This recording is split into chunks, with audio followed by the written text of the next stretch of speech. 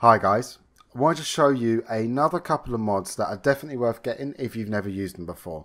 These mods will be really good at taking out a lot of the travel and collecting grind that you're going to have, especially if you've done the game, say, multiple times over. You don't really want to do all that again. You just want to get through it quickly. They're great for that.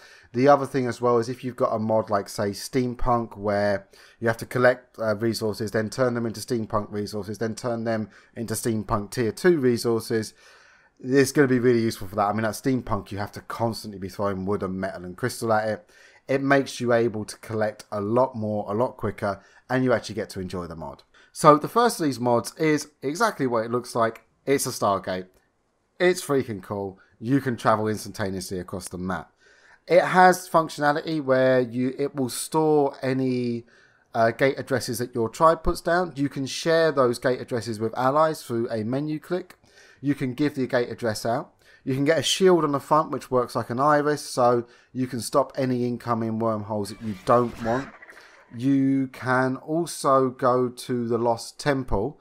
I don't want to spoil anything with that, but that's like an area you can go with that. You get jumpers as well. I will say one thing, if you do decide to explore the Lost Temple, you're going to have to craft the rune for it, which just takes any three artifacts from Ark to make it. And you do want to take a second Stargate ZPM. And the ZPMs are what actually power the Stargate. So once you've placed down a Stargate, I just want to show you that this is how it's placed here.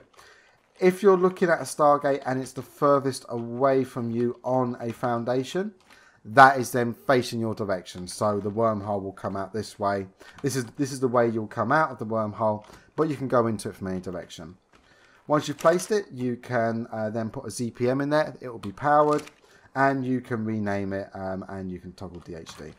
Now, you do get a DHD, which works as you'd expect it, is you can dial with this. But you also get a remote, which takes like 1 stone to craft, and you can dial with that and go to other places. The actual crafting requirements for this is not...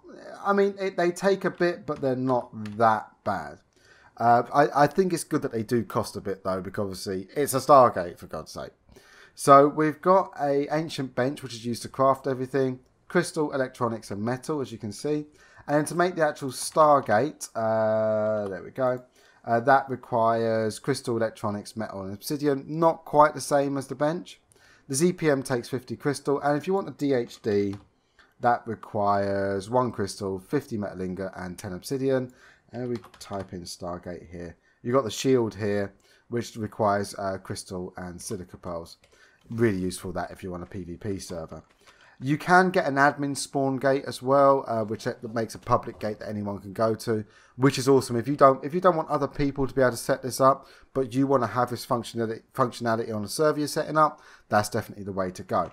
Now, the reason this can be particularly cheaty, apart from the fact you can go directly across the map, is that you could potentially put one of these on a saddle. So you could, for example, spawn a parasite in a dungeon, put one of these on a saddle, and people can go in and out of that dungeon however they want to get in there. So that is the real cheaty aspect of it. Now, the second of these mods is a stacking mod. The one I'm going to link down below is going to StackMeMore. That's the one that I find the most useful, but there are more stacking mods. Now, the thing to know about stacking mods is that they do actually change the resource in the game. So if you already collect a load of resources and you put the stacking mod on there, you'll still be able to craft things, but those original resources won't stack. Everything you collect after that will stack. And what they generally tend to do is they will increase the amount you can stack a resource, but as you can see, they also change the weight. So for example, that's more than 1.5 stacks there, and it's only 32 weight on me. Right, so, and that's essentially all that does. I don't really need to talk about that. It just allows you to collect more on a dino, hold more before it gets too heavy, or yourself before it gets too heavy. It just makes making big constructions or big mod requirements, just makes that a little bit easier to do. So the last thing I want to do, I just want to show you how this Stargate works, because it looks so damn cool. So let's move a little bit off to the side here so we can really see it. I'm going to land him. Right, and we'll use this remote, which literally costs 1 stone to do. And, oh, I don't know, we'll go over to... well, we've got our taming and hatching place. There we go.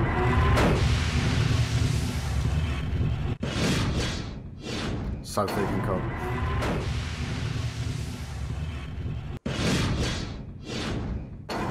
Now you don't actually have to wait for this sequence to go through, but I just wanted to give you the full experience. Like, it really does look so cool.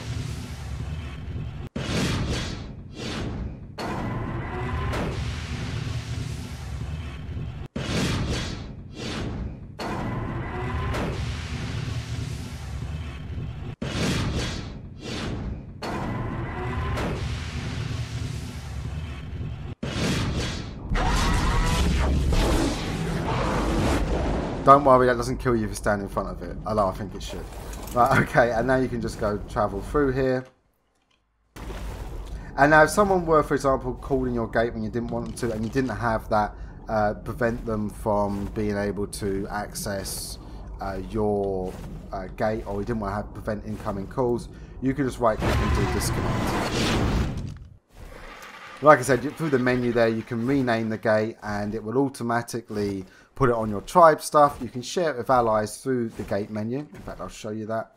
If there's nothing too nasty around here. There we go. You see, you can share this with allies. You do have to have the CPM in there. You can rename the Stargate, force disconnect, no shield, etc. And now you can actually go through the gate without it going through the sequence. So what I'm going to do is I'm just going to press 9 here. And we'll go back home. And the minute you hear this sequence going through, you can travel through. So it's all down to how you want to do it. Now, the last couple of bits of functionality I want to show you here is, let's disconnect.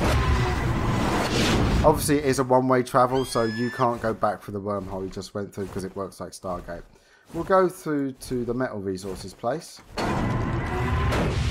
You can pick up creatures and take them through. Wild creatures won't just go through the Stargate, so your creatures can go through, but any wild creatures that you're holding, you can take through the Stargate. So as you see, I'm doing this.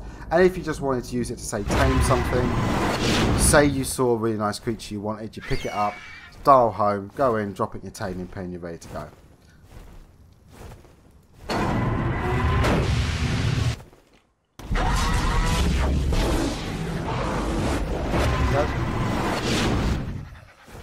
Oh, wrong button there. Didn't do that. Right, I'm just going to go and drop this Anki at home.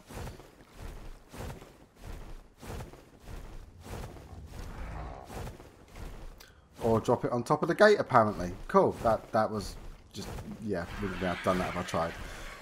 So I'm sure you can see how this could be quite cheaty. Well, it is quite cheaty. The fact you can go straight across the map and the fact you can collect so many resources and there's so much less. I mean, that Anki has something like 800 weight. And I can collect easily 3,000 crystal on him, easily 3,000 metal, and I can carry and still carry it back on the RG. So, yeah, I mean, that is really breaking what the vanilla limit should be. But then again, once you've gone through the vanilla, like even twice, you just get to the point where I can't be asked to do that again. I just want to get to the fun stuff. Let me take my Rexes and Gigas and Wyverns and stuff. Yeah, this is the mod for you. Also, like I said, Steampunk and things like that, they do tend to require a lot of resources. Prometheus, let me think, what's the Anunnaki called nowadays? Extinction Core, I think. Things like that. I would say these are very good additions to you without you necessarily having to say have something really cheaty on there or have the multipliers uber high. You can just have them on, say, a little bit more, or the same ones, and you'll be able to just collect more and negate a lot of those needs on there. But also, like I said, with the Stargate, that can make it a really good community thing. So you could have a set of public Stargates if you were setting it up as an admin, or if you're working, say, as a community of tribes, you can set up public things for everyone to use. And yeah, it just makes life a lot more fun. I think it really adds a lot of fun to it. And it stops you having to travel for like 15 minutes just to get across the map, even on Wyvern and like Ragnarok or on the Volcano. I mean, you're traveling forever to get across that map. Right, guys, I hope you found this useful. I hope you're going to enjoy them if you try them out. Have fun. Catch you all soon. Bye.